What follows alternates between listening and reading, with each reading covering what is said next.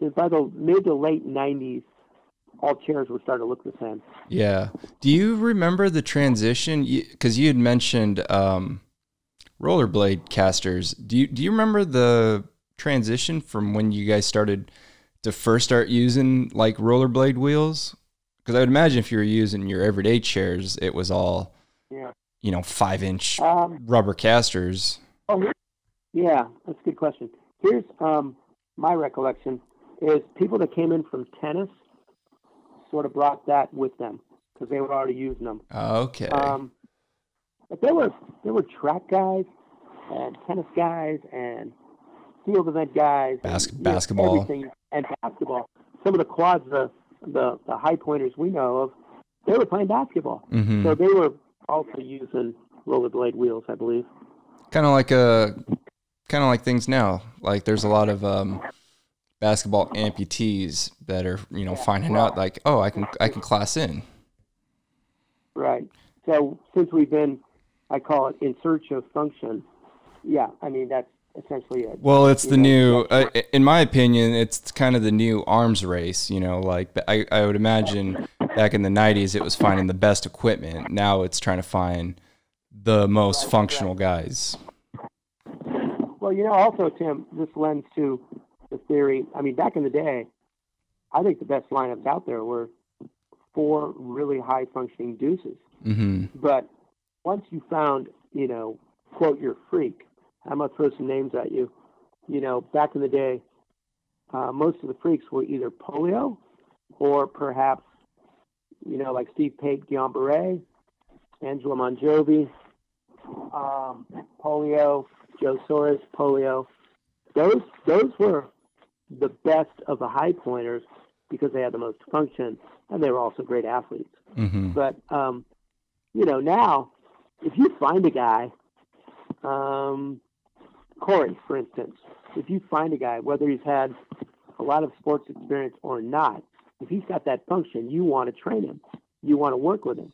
And, some of these guys have become the very best athletes we have.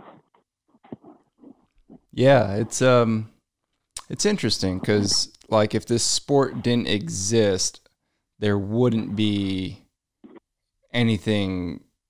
I don't think there'd be anything really out there for those type of players Right. to really excel at. I mean, we're talking best in the world, Right. We've also seen the evolution of, well, you may or may not know about this, but back in the day, in like the early 90s, I would say, there was a group of people that wanted to make quad rugby spinal cord injury only. Thank God it got voted down. I always thought that was ridiculous. But some people are just seeing their roles disappear because of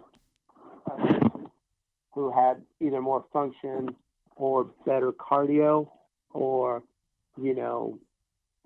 all of the above. And even back in those days, our best player with Quadzilla at the time was Brian Hansen, and he was a 3.5. He was a walking spinal cord, but he had limitations because he was slow. And when the chairs changed, he left. I mean, he couldn't compete anymore because he couldn't get off of a 1 or 2 or a 0.5 and a 1. They could just hold him all day. He couldn't hop really, and he was stuck. But in our day, he was the best. He was a great passer, a great ball handler.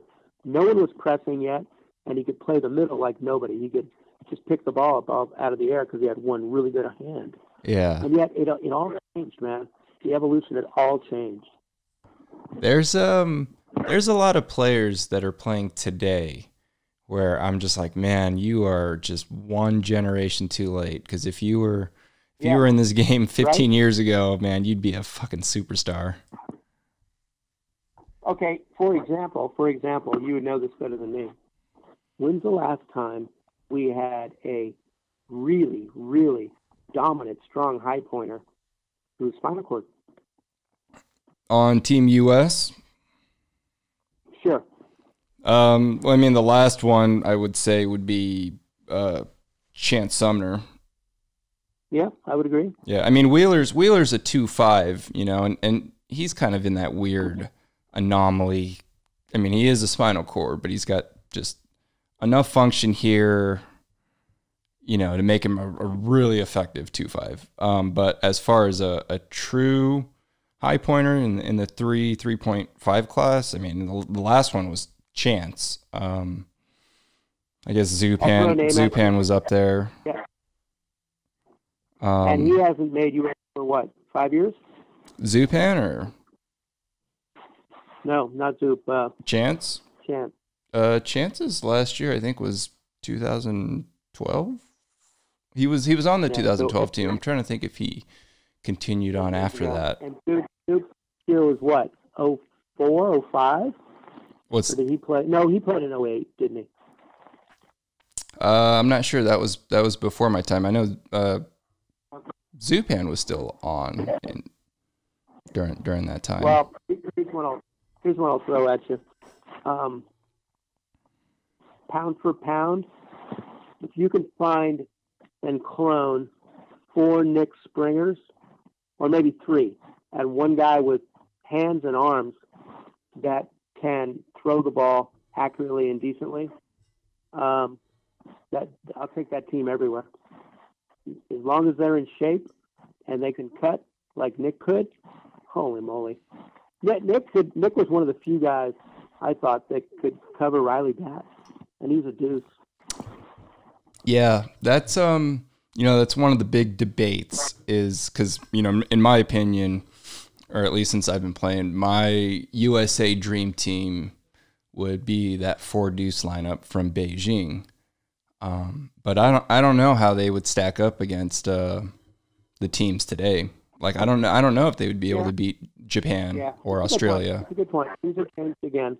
Which so I mean, on our podcast, we just interviewed Gumby, and he made a point that is so true, and that is that Chuck Aoki has reinvented himself a few times now, and I hadn't really given it that much thought, but Chuck's been with the squad now 10 years, I think, or 9 years, something like that.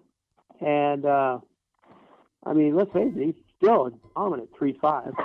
And he's a 3 internationally. And he's not particularly big. He's just really good at whatever he does. Yeah, he's a 3 internationally, but one thing that Chuck doesn't really get a lot of credit for is his brain power. I mean, the guy's a really smart guy. Oh, for sure. I think a lot of that is just because it looks like he plays a real physical game, but he doesn't. I don't think he really gets a lot of credit for being as cerebral as he is. Well, then people aren't paying attention. He's one of the smartest guys out there for sure.